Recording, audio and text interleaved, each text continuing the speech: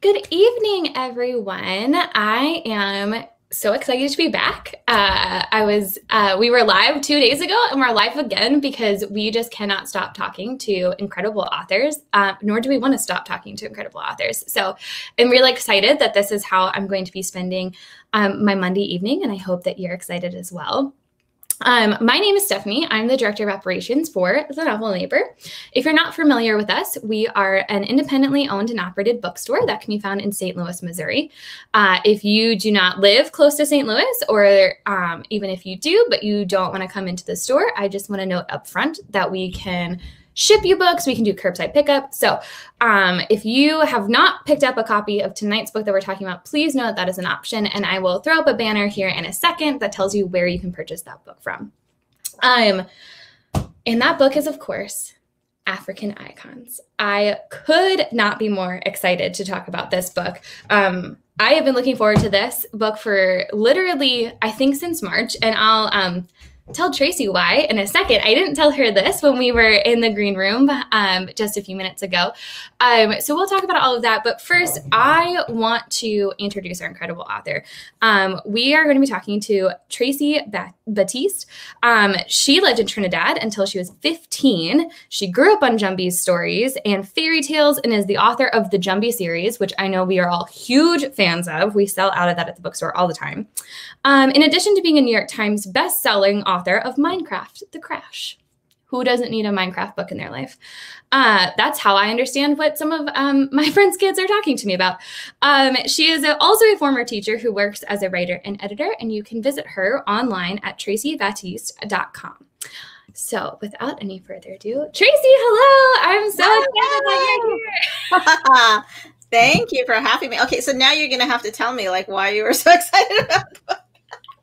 Yes, no, I couldn't even believe I forgot to say this. Well, I didn't forget. I wanted to surprise you, but it's not that exciting. But I think it's really exciting. I've been waiting for this for a long time because I think it was back in March. Algonquin and someone else, a couple different imprints, publishers, now I'm blanking on all the things, held like a dinner for booksellers, but it was like virtual, right? Because we can't be. I remember that. Yes, and you were one of their featured authors, and I was like, oh my gosh, I cannot wait. I know I went into our like system that we kind of make notes on like books that we're excited about, especially before we do like our front list order, which for people who are like, you're throwing a lot of words out here, is our way of like picking out books that we're ordering for like the next season. So looking at like what we were going to order in preparation for the fall. And I remember putting in like, this book looks incredible. It's going to have incredible artwork. Tracey's amazing. Like, I cannot wait to hand sell that. And then we received an advanced copy of it, which was awesome, but the advanced copy is not in full color. So every step of the way, I've been like excited for like a new unveiling where I got to be like, okay, here's the 10 people that were chosen / like all of the extra things that are in it. Here's the content of the book. And then when this copy arrived, I literally like almost died. Like I was just like on the ground where I was like, oh my gosh. I'm known for being a little bit dramatic about books. Like even our UPS delivery guy knows this. Like if we see a title on the outside, I'm like, oh my gosh, that one's finally here. Yeah. I have been so looking forward to talking with you about this. I'm so glad. Thank you so much.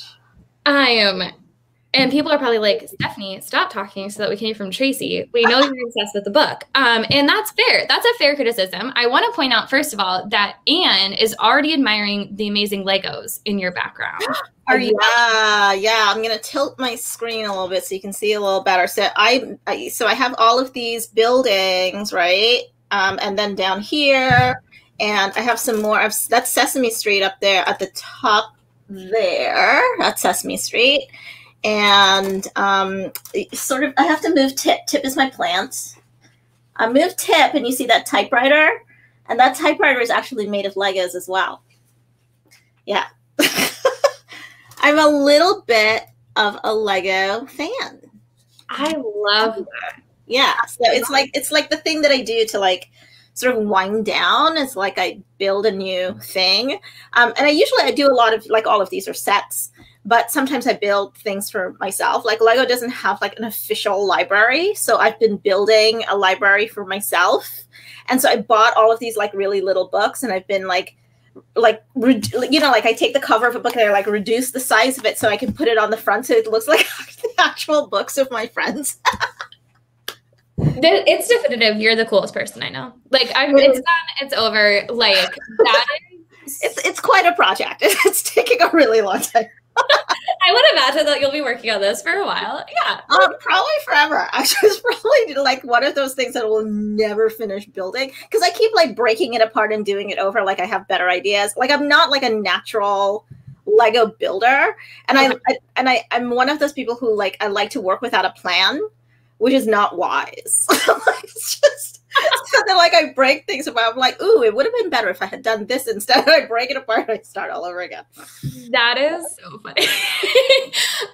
Except for I'm sure it's not funny at the time when you're breaking it apart and starting all over, but it's all about the process, right? Yeah, but it's very, for me, it's like very much like writing. Like you write something and then it's like it's working, it's not working, and you break some parts of it apart and you start all over again with those parts. So it feels a lot the same for me.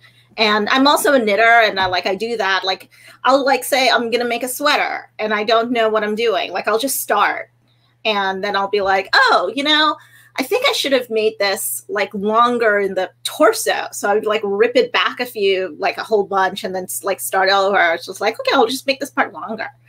So like, yeah, I don't like following instructions or rules.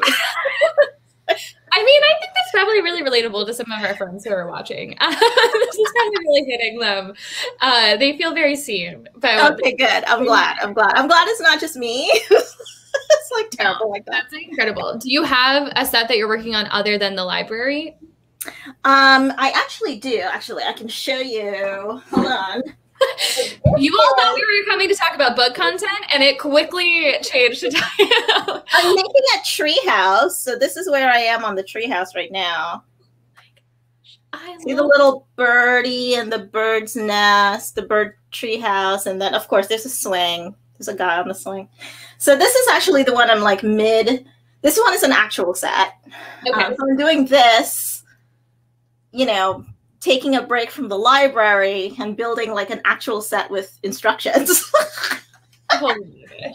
Yeah. You're amazing. I am so obsessed with this. This is, I'm sure, why your students loved you. Like, it just like bodes well that like there's no way that you wouldn't have connected with students if you're like... we used to have a ball when I was a classroom teacher. It was a lot of fun. One of my, and again, it like, you know, it's sort of like good classroom teacher, bad classroom teacher. But I was that person who didn't want to follow the textbook. You know, like I would sort of extrapolate from the textbook and say, oh, you guys are really interested in this sort of this little thing. Well, let me do a whole bunch of research and let's just go down, you know, a rabbit hole together and find out stuff. And then I'm like way off the textbook, right? So, you know, but the kids were like a lot more engaged. You know, it's a lot more work for me, but you know, those were the kinds of things that I like to do. It's just like, oh, this is really interesting. You guys interested in that? Let's find out. Let's like see what that's about, you know. And that was the kind of teacher that I was, which you know is good and bad. In equal measure. I have a feeling that's going to come up tonight as we're talking about and I'm sure you do so much research, and I want to ask you about your research process for African icons, but I am sure that we will go down some rabbit holes tonight, as you were saying, of just things that we didn't know, which is reminding me, everyone watching, please feel free at any point in time to throw questions, comments in, whether you're watching on Facebook or YouTube. We will definitely be looking at them throughout the entirety of the event. So please feel free to jump in if there's something that I'm not asking enough about or something that sparked a question for you. We definitely want to hear it as it's coming. And I love to be interrupted. So, you know, like feel free. Like it doesn't bother me at all. We could switch paths very easily, very quickly. Okay, so... Well, and one thing that I should read the full title of the book of, I keep referring to it as African Icons. Technically, it's African Icons, 10 People Who Shaped History. And before we get into who those 10 people are that are covered and some of the other content information that's covered inside of it, can you just tell us a little bit of, I mean, I could talk to people about it, but I don't think that I'm the one people want to hear from. So Tracey, can you tell us like more about this book, what it is, and maybe how it came to be, if that like kind of fits into talking about it, as I imagine it might. Sure. Yeah. So this actually started, it was kind of a fluke how this whole thing started. There was one It was February 1st, so it was the beginning of Black History Month. And there were a bunch of teachers who were writing blog posts about, like, giving educators information that they can give to their classrooms or their students about Black history. And so it was a lot of, writers like me who were former educators as well, who were doing these blog posts. And, I was reading them all day, and I hadn't planned really to participate because like everybody was doing it. And then somewhere towards, near the end of the day, or like, mid-afternoon, somewhere around there, I realized that all of the posts were either about people who had been enslaved, freed slaves, the civil rights movement, the Civil War, Reconstruction. It was all post-slavery icons. And like all of the people who you hear about all the time, over and over and over again. And that has always kind of bugged me, because the fact is African history starts way before people were enslaved and brought into the Americas. So I very quickly did like some Google searching, because, I don't, have facts off the top of my head at all. And I found like maybe 6 or 7 things about African peoples before slavery. So before like the 1500s. And I just did a blog post called Africans Before Slavery. And I put it up, and a lot of people really responded to it. And my editor saw it, and she asked me if I would like to make a book out of it. And I thought, oh, how hard could that be? Sure. I'm not a researcher. That sounds like something I could do. Yeah. So 4 years later, 4 years of research later, we're like just, getting out of from the hole that I dug for myself, because I really didn't know. I didn't know what I didn't know, which is a lot. And then I'm not a researcher, so I didn't even know how to start particularly. So what I did was I basically just called up librarians that I knew, and educators that I knew. And I was just like, what do I do? How do I do it? Where should I start? Where should I go? What should I read? And people were super forthcoming with information. People were really great about, they're like, oh, you should go to this museum, or you should go to this library, or here's a person you should talk to, and here's their email address. And, and that's kind of how the whole thing came about. And when I started doing it, so what you see here, the idea was not really, at least the first idea, was not really to have 10 icons that I went to. It wasn't like that. I didn't start with icons. So you can imagine, I'm sure, that the title changed several times in the process. But when I handed in the very first draft, the thing that I did was I identified a bunch of things that had happened in African history, and I put them in chronological order. And the thing that I was noticing was there were a lot of rise and falls of empires and kingdoms in Africa. So a lot of them started in Eastern Africa. Like the first start of kingdoms and empires started there. Then there were a lot in Northern. There were, a whole bunch of rise and fall happening in Western Africa and South Africa and so on. And so the first draft was not really about people. It was about these things that were happening. And in the draft that I handed in, there were 11 people that I mentioned. And my editor came back and said, why don't we make it about the people? And then she chose the 10. The 11th person was Prince Alimeyu, who was an Ethiopian prince. And the reason that he hit the chopping block was because he was actually only 2 years old during the events that surrounded him and all of the things that happened there. So he was really too little to have understood what was going on or have done anything. So he didn't really participate. And then he was immediately moved to the United Kingdom. So he didn't really spend a lot of time in Ethiopia anyway. And also because it was past the point that we really wanted to talk about. So that was not a pre-enslavement moment in time. So that was already in the, I want to say the 1700s or the 1800s already. So it was, it was just too late for the rest of them and too far removed from the rest of them.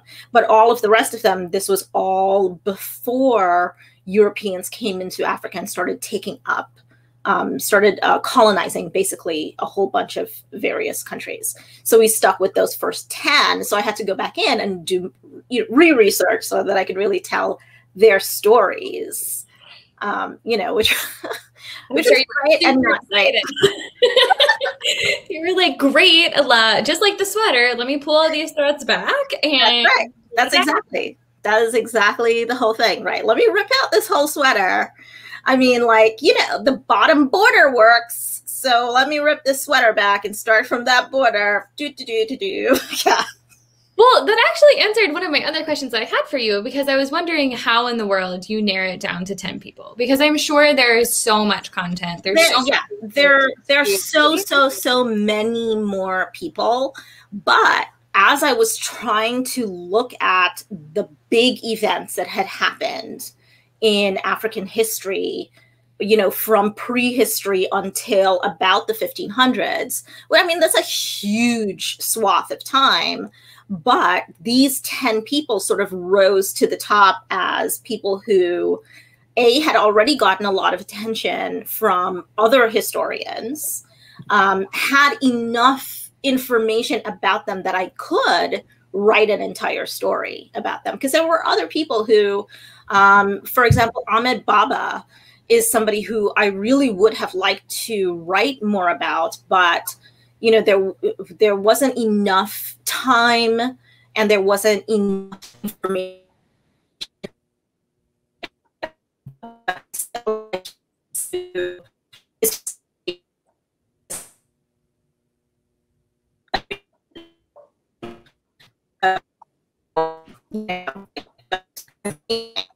And so who founded Mama, able to find out information about her, but she is somebody who I would like to have about. So there's plenty of. Sorry. I think something happened where the internet went wonky. Oh, no. Yes, Patricia, Tracey is frozen, but she's back. She's back. We got her. Oh, I'm back. Okay, so what did I miss? What did you miss? So we need you to recap. We basically heard you say up to what was the first thing? When I was talking about Ahmed Baba? Yes. And literally after that. So basically everything you said. I'm so sorry. I thought maybe it was just me. And we were going to keep powering through, but Patricia was like, hey, she's frozen. I was like, okay, it's not just me. Okay, that's fine. So Ahmed Baba was this librarian in Timbuktu who was just somebody who wrote a lot of fatwas, and fatwas are these legal opinions. And so people would go to him for his legal opinions. And so he just, he was just one of those people who was just like really fascinating. He knew a lot. He was very well respected and so on. But I just wasn't able to find out enough information about him at the time. I think that there's more information about him now that I could go back and get information on him. And there was also the woman who founded Mombasa, who is Mwana Mkisi. Yeah, I mentioned it at the end. Yeah. So, there were a few people who, really stood out to me, but I wasn't able to get all of them in. So, we stuck with these 10 people because that's what I was able to get information on. Yeah, that makes a ton of sense. I have probably an impossible question to answer, but because all of these 10 people are icons, obviously they were chosen for a reason. They all have incredible stories. Did any of them particularly cement themselves into your life? Is there any one of them that you can give a particular shout out to or like talk about a little bit?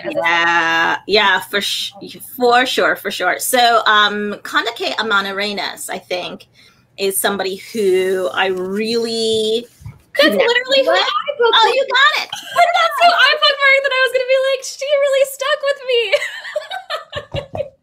Okay, sorry. I mean, the whole thing is, I had never heard of her before. Right? So to find out, because the thing is, like, we all have heard about Cleopatra, right? Mm-hmm. We've all heard about Caesar, and most of us know the story about how Cleopatra met her end. Right? So, you know, the whole thing with her, and then, you know, like she apparently she then tried to smuggle her children out of Egypt and was trying to send them down to Ethiopia. What we didn't know is that Kandake Amanarenas would have been a contemporary of hers, which means, of course, that she lived at the same time. And so the Caesar that Kandake Amanarenas goes toe-to-toe with is the same Caesar that Cleopatra had to deal with. So after Caesar conquered Egypt and Egypt became Roman Egypt, then Caesar set his sights further south, looking towards Kush. Kush was just below Egypt. And the Kushites and the Egyptians had basically the same culture. They had the same gods, they had the same pyramids, they had the same customs, the whole 9 yards. But they were a completely different country. And so Caesar decided that he was going to, you know, they had conquered Egypt, they were going to conquer Kush next. But Kandake Amanarenas and her husband were like, no, you won't. And they attacked Roman Egypt first. And so there were years where the two of them were in conflict. And eventually, Amanarenas was able to, Rome actually pushed their way into Kush. And Kandake was able to push them back out of Kush. And she sent a delegation of diplomats to Rome to negotiate with Caesar to maintain the open trade routes that they already had, to maintain diplomacy between their two countries, and to keep her lands exactly as they were before the Romans started coming in. So to know that there was somebody who was able to do that at the same time was, why did I not ever hear about her? Like, it was so infuriating to me. Well, and especially because, like, what really stuck out to me when I was reading through them and why I think I really latched onto her was because I didn't realize that there were marriages to even look at where they were equal partners, basically. Like, you make a point of pointing out that, like, from at least everything that we can tell, like, her and her husband had pretty much like equal power, if I'm saying. They did. Yeah. You know? And then I really loved that, like, there's a whole part of in that the Caesar story where like they kept his little statue head, right? Yes. And they put it underneath the ground so that people were walking on Caesar's head. Like Caesar, and this is just like some petty like stuff of like, I love that we know that small factoid because that tells me someone cared a lot to keep that included in history. And I'm like here for that. Like if that could make it through to here, like perfect. I relate to that person so hard.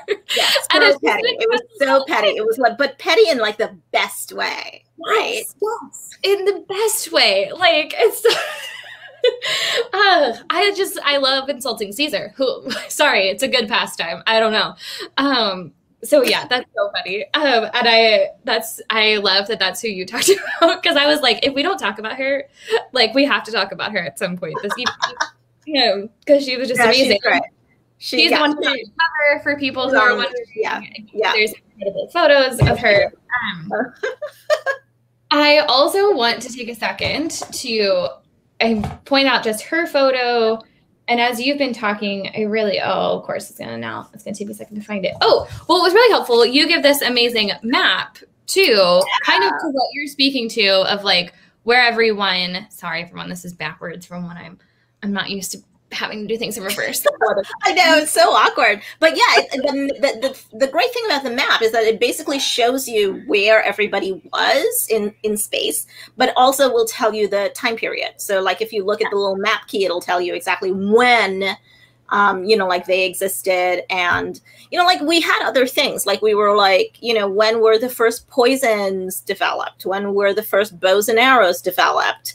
How many libraries were there? And we didn't actually even put in all the libraries. There were many more libraries, but I just put in sort of the like really big ones. Like everybody's still, crying over the Library of Alexandria that burned down. But the fact is, like, everybody talked about the Library of Alexandria like it was the only one. But there were like 10 others.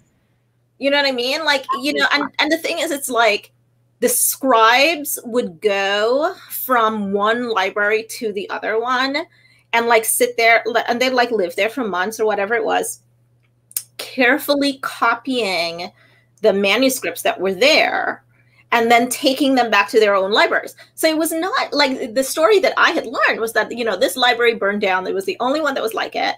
We lost everything. And we lost everything. But that's actually not true. There were other libraries. I mean, yes, it was a loss for sure. I'm sure there were things that were lost that are not recoverable. But there were plenty of other libraries. And there were probably copies of a lot of those things that were at Alexandria in other libraries around Africa, especially in North and West Africa.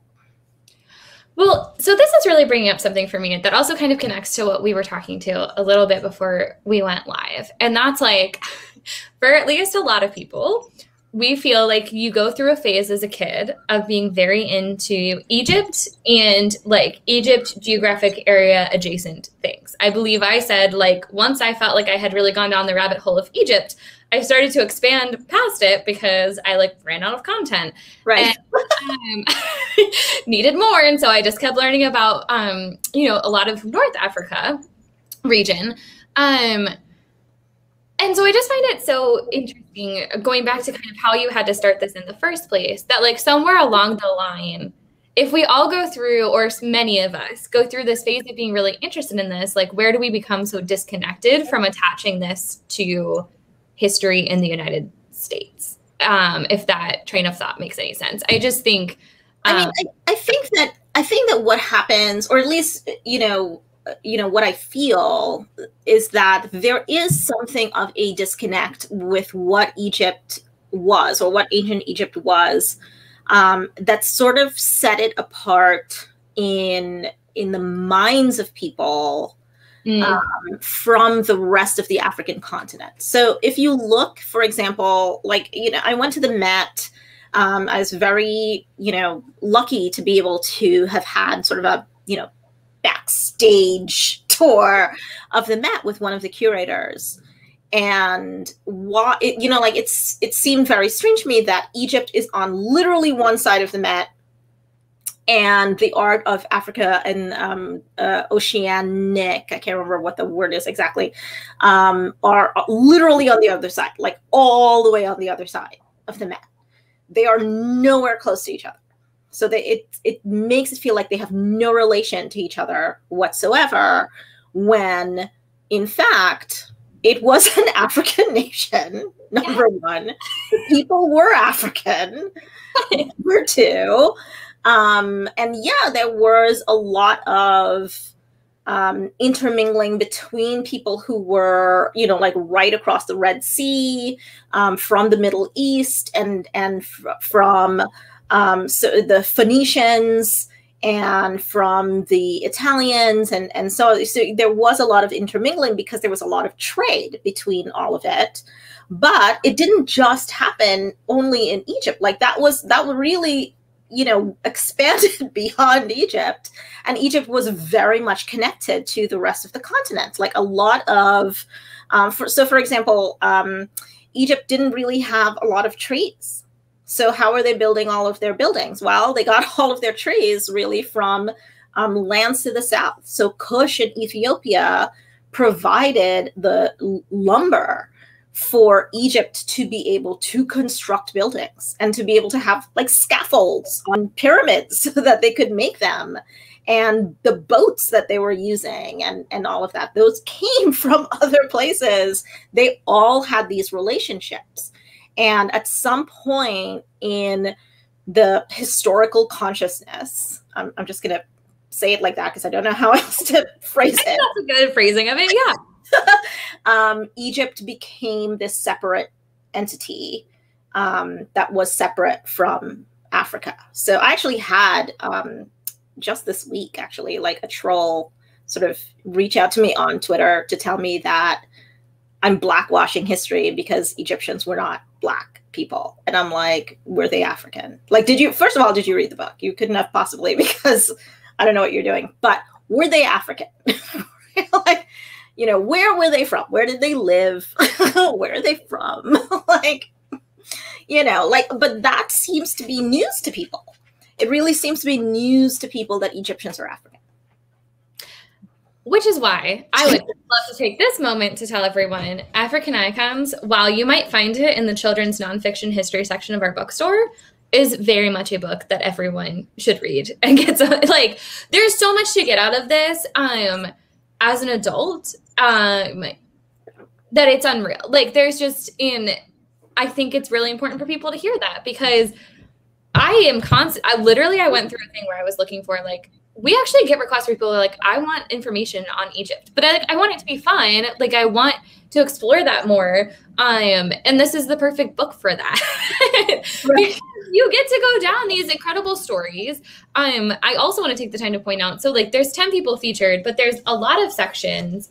And I don't know how you all decide. And I imagine that some of this is like part of what was in maybe your first manuscript that you were telling us about, of like, there's a lot of like, not like side tangents, but kind of like, as it fits in with people's stories, like, here's something about like the dawn of Egypt. Here's like where few people went, like where few dared to tread, and culture loss. Like, there's so many little sections that you get that go along with these stories that give you even more context and history that you're missing. Am I correct in assuming that those were part of the original manuscript? And like, yeah, a lot of those were part of the original manuscript. And then what happened is that, you know, like that sort of receded a little bit so that the stories of people could come forward a little bit. But the thing is, you kind of have to understand the context, right? Like, you can't really understand why it is, you know, Egypt becoming such a big deal is a big deal unless you understand how it came to be formed. Like, it, you know, like, so exactly as you say, like in the dawn of Egypt, I start talking about how the Sahara was expanding, and what happened was it pushed all of these various cultures out from the Sahara itself. And so that they were forming literally all the way around the Sahara, and Egypt was one of those. And you'll have to also understand that the Sahara protected Egypt from its western border. And then there was the sea on its eastern border. And then, you know, so they were in a really prime position to be able to develop in the way that they did. And because it was a very short trip across the water to the Middle East or up into Europe, there was a lot of, you know, exchange of culture because of that. Because Kush was a little bit just below it, they had a lot of the same things, but they didn't have as much interaction as the Egyptians did. So like those kinds of things are really important to be able to know. Like, if you really want to understand it, I mean, the fact is, you could go through and just read the stories about each of the 10, you know, like you could read just the stories about each of the 10 icons and not read any of those interstitials. But if you really want to understand how it happened and why it happened, it kind of makes a big difference. Like with Tin Hinan, for example, the way that the timing of her finding the city in the Sahara was just as the trade routes, the sub-Saharan trade routes were starting to blossom. And so her finding a city inside of the dunes where travelers and tradespeople and so on could come through and stop and get water and supplies and whatnot, made a huge difference for that to be able to happen. So, you know, like all of those things kind of work together. Like nobody sort of comes into their own without the context of, well, this is what was happening around them. This is what was happening in the land. This is when people started finding iron and what happened with that. This is when people started finding gold and what happened with that. You know, and this is why this person was important at this time in this particular place. Yes. I mean, because as we know, like that can really, all of those things can also change like what's happening. I was sighing because I was like, I know I'm going to think of like a great example of this later, but that's like what I was sitting there thinking about. Like we also know how important context is, how much like elements that are outside of a civilization's control can like help turn the tide on something very quickly, like outside of the geopolitical culture necessarily. So it's just all of these, and I think what's so impressive about everything that put together, and I hope that you feel that it's worth it after 4 years and thinking it was worth it. Research would be, it's like, it's so, it's like this beautiful, cohesive package that is so easy to follow. It's so rich with content. That it, I mean, it's just like, I would argue it's one of the most perfect books, but so I hope that you feel, I hope you're like, okay, after these 4 years, I can finally rest. Take it. Yeah. I mean, I'll rest after the tour's over. Yeah, that's true. Yeah. You're still like, that's for this. What are you talking about? I do want to make sure that we talk about, and I'm not sure how much you got to have a role in this, but I definitely think we want to know, like, it's a beautifully designed book. And so some key things that I know I attached to is like, first of all, if you take off the cover of it, all of these are representative of a border, like each kind of chapter person gets a different border. They're all on, this is like a quick way to show you all the different ones that I flip through. And I know that AU worked with an amazing illustrator, but then it also sounds like there was an amazing book designer, and that this was all a great cohesive package of how were you going to put this together, because these aren't just random symbols. No, yeah, they're not. They have actual meaning. Yeah, so the designer, her name is Sarah Jonas, and so she actually has a designer's note at the very end of the book that you can read. And the thing about the symbolism that she used is that not only is it connected to a particular character, you know, like particularly one of the icons, but also, so like you can see the icons have their own like little, you know, thing here, but also those symbols are not, they're also not random.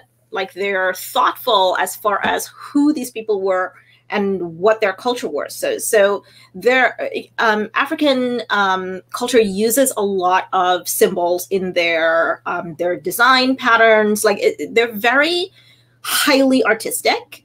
One of the sections talks about the gold weights that they used when they were going across the Sahara. Let me see if I can find one of those. It's probably in Across the Golden Sand, which is page 92. So the gold weights that they were using to like weigh, you know, whatever that they were selling, when the people from you know, so it came actually from the Middle East. And so they would have just like, okay, so here it is. So this one looks like a turtle.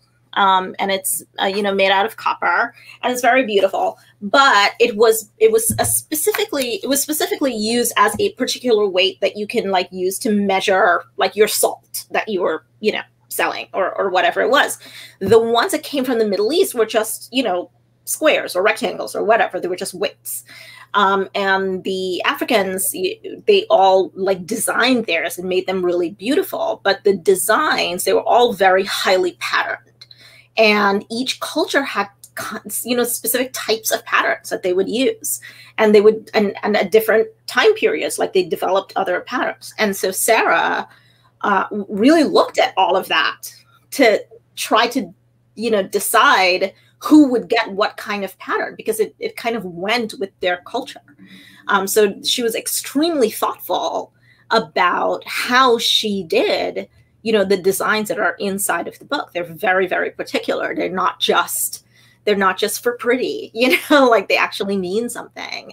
I know that there's a plan at some point for Sarah, Hillary, and I to talk together, which I think will be really fascinating. Like, it'll be fascinating for me for sure to like learn about, you know, more about how they did their research.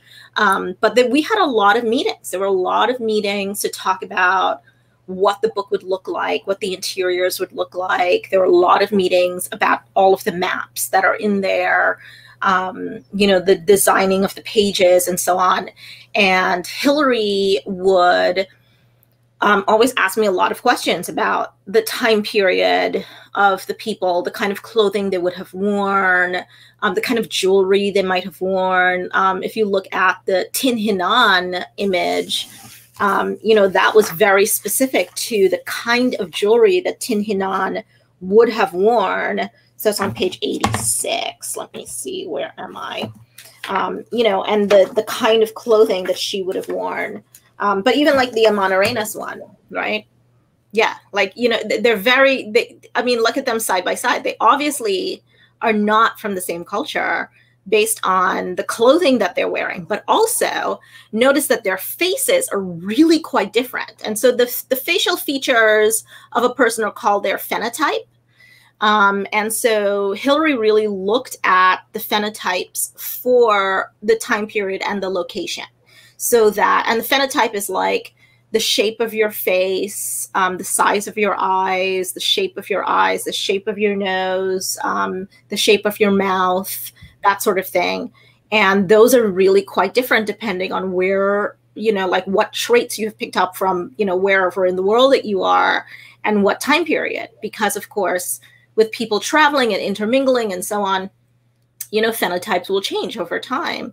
But she was very, very careful to make sure that the images that she show for each person matches what people would have looked like in that time period at that in that space that they were. So it was a huge amount of research for the designer and for the illustrator as well. Well, and I think a lot of people don't know that often in publishing, or maybe they might know, but I also talk to customers who don't know that in publishing, often an illustrator and an author don't work directly together. Like each component is done completely separate. I imagined that that was not the case here, but it's so interesting to hear a little bit about the conversations that the three of you were having, including the designer in that, because and it clearly pays off. Like I think that really adds to like why this book is so significant, so special, like what really feels like it sets itself apart from a lot of other history texts, aside from the fact that it covers an area that desperately needs more information to be covered, as we were talking about in the origins of this book. But that's just very cool that you all were part of that process. Yeah, I mean, it's still what your face was the first time you saw like one of Hillary's like full. I'm sure it was just the first one I saw was Tin Hinan. Oh my gosh. That's so, and did your jaw just drop? I was full. I mean, it was just amazing. Oh, yeah. I think my audio went weird. Oh, no. Are you okay? No, it's okay. It's fine now. I think it's okay now. No, that isn't, I mean, and that's exactly how I think that's why, like, the first time I opened it and I was very excited to see it in color, is just like, you knew it was going to be amazing. You knew it was going to be breathtaking, and it really pays off. It's incredibly engaging. Like you said, I mean, we held up some of the maps earlier, but there's also some great, I mean, I always love the illustration of like how much we forget the size of Africa, because yeah, that one is like, yeah, that's like a really big deal for me too, to like understand that what we look at every single day on a flat map is a distorted view of the planet, really, because you cannot make a round planet flat. Like it just doesn't really, you have to sort of like shift things around. And what we look at is called the Mercator projection. And the Mercator projection has shrunk the size of Africa, but has increase the size of places like Greenland and the United States and Russia. So what this particular designer did, his name is Kai Krause, and he basically took a bunch of countries and put them in actual sort of ratio size to Africa and stuffed them all inside so that he could see how many countries would actually fit inside of Africa. And you can see that the United States basically fits inside the Sahara. Yeah.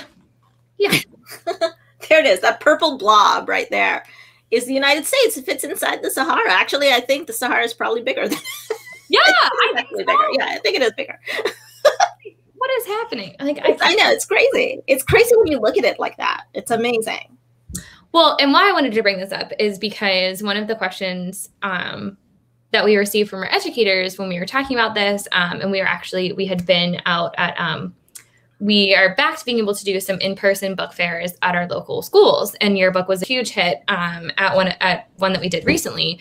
And I was talking with the educators, and they were wondering, as an educator yourself, or well, previous educator yourself, is there any way in particular that you would love to see this book used in classrooms, or were there things that came to mind as you're putting it together of how you would love to see it incorporated into curriculums? I mean, I think it's one of those things. So I actually was at one point in my life a curriculum designer. Like, that was a thing that I did. That's amazing, since you seem to not like curriculum. Yeah, it was crazy. Like, I literally left teaching, not wanting to use textbooks, and went immediately to a textbook company and became a curriculum designer. It was hilarious. Actually, my teacher friends were like, this is the perfect place for you because, like, you know exactly what to do with a textbook. You know how to make this better. Yes. How to make it fun. And I think that's the thing that I would want teachers to be able to do is, like, you know, go into, like, have kids read the book, find things that they find interesting, and then help them to expand that out, even if it's not with stuff that I have written about. Because the fact is, every single day, you know, there are archaeological digs, and there are more research papers, and there's more information coming out. Like, Meroitic script has still not been deciphered. So the whole story of Kandake and Manorenas, for example, is written down someplace. Like, the whole story, like, you know, in their own words, is written down. People have it. It exists. But nobody knows how to decode it, right? There was no Rosetta Stone for Meroitic script. So that information is still to be discovered. And I'm really hoping that, you know, when educators share this book with kids, that they let them know that there's still so many more things to find, and then help them to, you know, start inside the book, find something that they're really interested in, and then give them the tools to go nuts with that and see, you know, what else is there to find? Like, where's the rest of this information? Because, like, I mean, this book is quite slender. Yeah. You know, 4 years of research, and it's quite slender because there was still a lot of missing information. And so that's really like my big hope, is that educators will use it to get kids excited about what's here inside this book. But then they'll be like, all right, run off and go nuts and do your research, because there's still plenty more to find. I mean, it would delight me if there were kids who read this and then wanted, like, grew up and were like, I'm going to do the research and I'm going to find more information. And then there were like 20 more books like this. Like, it would delight me. You heard it. Everyone, you have your mission. Go forth and do your research. You just talked about that so wonderfully that I don't know how to make such a weird transition to giving you the questions that I told you that I just read away. Just read away. Is that I mean, this is amazing. This has been amazing to talk to you about this book. As I was pretty much aware, we were going to go over time because I just can't stop talking to you. And so thanks everyone who is still watching with us. with that being said, we want to ask you some personal questions about how you feel about your fall season. Because who doesn't want to get to know you more as a human outside of your book? Because you are more than just an author. That's how we'll try to pivot this and turn it that way. Because we just have to get some of these fun questions in before we end our evening together. So, okay. This is the only rules of the game are that if you turn down one of the two options, you are allowed to say neither, but you need to support that with a backup answer. Okay. So it's pretty easy. It's pretty easy. Okay. And the first question is pumpkin spice lattes or mulled wine? Mulled wine. See, this is what has been so interesting. This is really a 50-50 split down the seams. Even a Parisian the other day was like, yeah, I choose pumpkin spice latte over mulled wine. And like people were like, are you even a Parisian then? If that's your choice, like, I don't know. So that's fair. It also led to a great conversation. Who was this last week? I believe Rachel Harrison, who wrote this incredible book called Cackle, was talking about how by the end of your pumpkin spice latte drink, like what's left at the end is like so gross, but you just like keep on going for it. You just keep on getting it. So all of that to say, I think mulled wine is a great choice. Well, I actually choose mulled wine because I don't drink coffee. So that's why. So do you even like mulled wine that much, or do you just don't like coffee? I do like mulled wine, but I also don't drink coffee. So it was an easy choice. Yeah, you weren't torn. You're not drinking your pumpkin spice lattes in the mid of August like the rest of us losers are. And I respect you for that. I'm in the loser category, to be clear, everyone that I just called a loser. I'm with you deeply. Okay, other question. Bobbing for apples or pumpkin carving? Pumpkin carving. I am not getting my hair wet. It's just... Again, can you also imagine, but in the times before COVID, we thought bobbing for apples was a good idea. I know. Yeah, that was something that I never did because, I mean, yeah, gross. But also, like, when my hair gets wet, like, it's just like, pfft. So, no. It's like never worth it. You're like, I can go get an apple somewhere else. I don't need to fish for my own apple and then also have to figure out my hair. Yeah, I just was like, who wants to stick their face in water on a random, at least mostly where I've lived, it's like a random cold October evening. Like, that doesn't sound like a good time. No. Okay, Frankenstein or Dracula? Dracula. I mean, come on. You know, I want to suck your blood. Like, come on. It's just... You're like, that's the right answer. That's clearly. Come on, Dracula. Come on. I mean, so Frankenstein's a lot of fun. I feel like Frankenstein's probably more like funnier to hang out with than Dracula. Sense of humor. Yeah. Yeah. I feel like, yeah. And Dracula's like super serious, bookish, you know, but will kill you. That's amazing because as you're saying that, will kill you, Patricia's saying, Drac seems like he'd be more romantic. And it's like, maybe, but then he might kill you. Like, and then kill you. Exactly. I don't know. Yeah, I don't see that as so romantic. But bookish. I can totally see Drac as being super bookish. And I could also see him like not appreciating. I think I would accidentally laugh at something that Dracula says because he doesn't realize like he's being unironic and he's trying to be funny. Exactly. Like Frankenstein's going in for a sense of humor. Dracula's not, but you still find him funny. I think they're both a good hang. I think at the end of the day, they're both a good hang. Yeah, probably. They don't like each other too much. Like, I don't know that I don't see that happening. I feel like there are like different class, you know, there's different class levels there. And I feel like Dracula's going to be a snob, to be honest.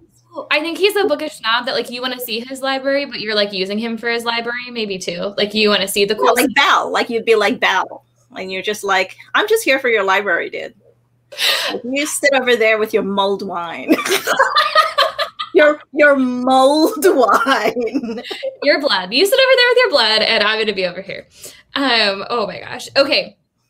Halloween Town or Hocus Pocus? Oh, that is hard. Oh my God. I love them both so much. Oh my gosh. Okay. I'm going to have to go with Halloween Town.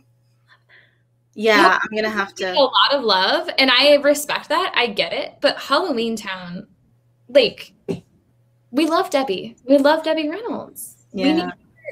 Yeah. Marnie's amazing. She does a great job. So yeah. I love that. What was the deciding factor there? What was the deciding factor there for you? I feel like, I don't know. I feel like with Hocus Pocus, I mean, like, I love Hocus Pocus and I watch Hocus Pocus like almost all the time, but I feel like it gets more attention. It does. I like an underdog.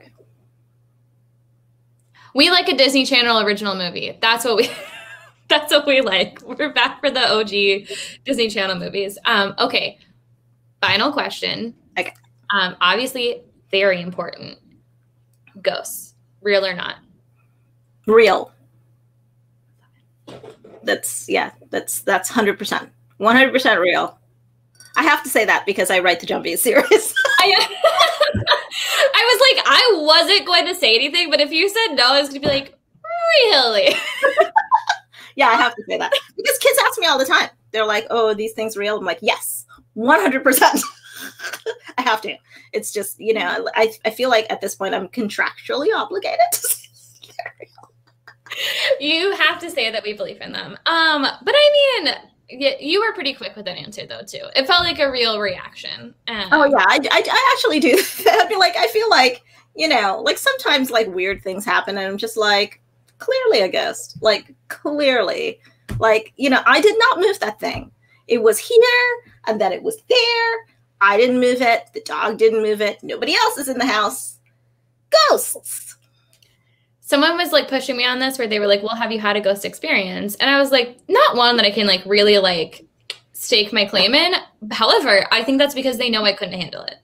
Like, I believe in them, and I think they're like, she can't hang. Like, she wants to believe in us. She does believe in us, but like, we can't show her because she will not be able to sleep for the rest of her life. Oh no, yeah, it'll be over. I remember once I was in contention for, I can't remember what it was, like a writer in residence kind of situation, and they were like, okay, so we want you to know that the house is haunted, and I was just like, and I'm out.